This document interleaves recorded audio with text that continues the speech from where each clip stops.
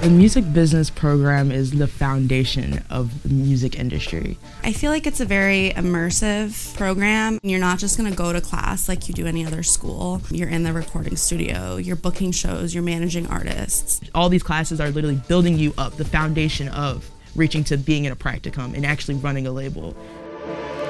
I love the faculty. They all work in their industry. Specifically Alex, he's helped me so much. He's one of the people why I came to Columbia. Outside of Columbia, he is part of Closed Sessions, which is the biggest hip-hop indie label in Chicago. Alex teaches things like entertainment marketing, AMP Records, which is a practicum. AMP Records is a student-run label.